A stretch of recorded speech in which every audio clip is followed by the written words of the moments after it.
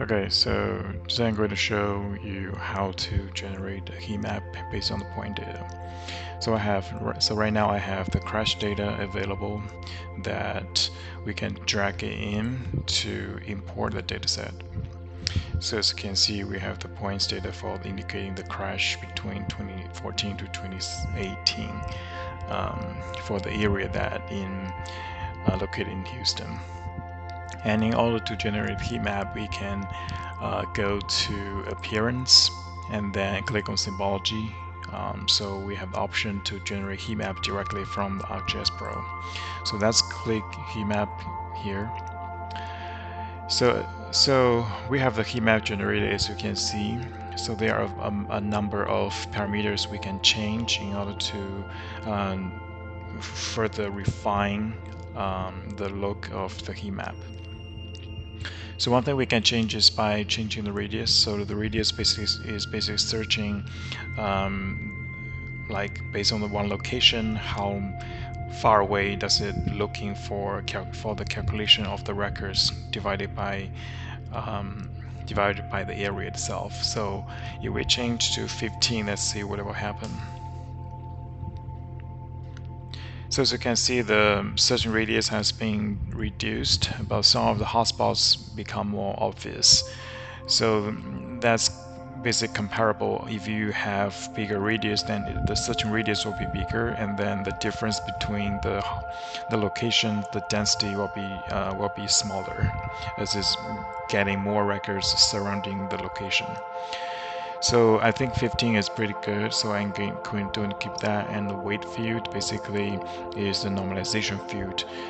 So right now, because I don't have the other field that I can use to normalize, but if you have other data like traffic counts within the dataset, you can use that as a normalization tool to normalize it for compare the heat map.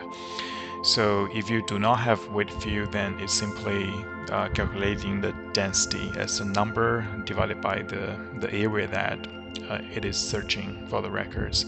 If you have the normalization, the weight field, then it also incorporates the impact of, say, if you have traffic count along the road itself, and then you use the traffic counts to normalize the density.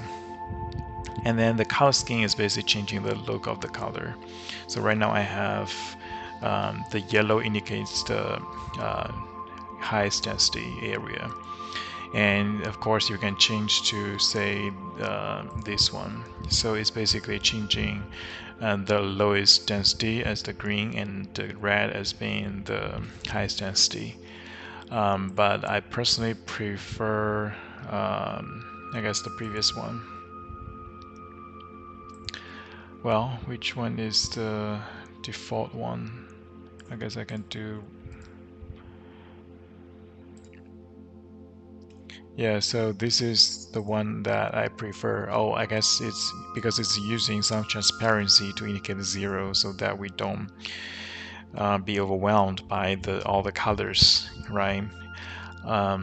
And then the constant and dynamic, I generally do not change it because the constant basically means it remains constant to compare different areas at the same scale, and while the dynamic, so the density will be recalculated as you change scale and extent.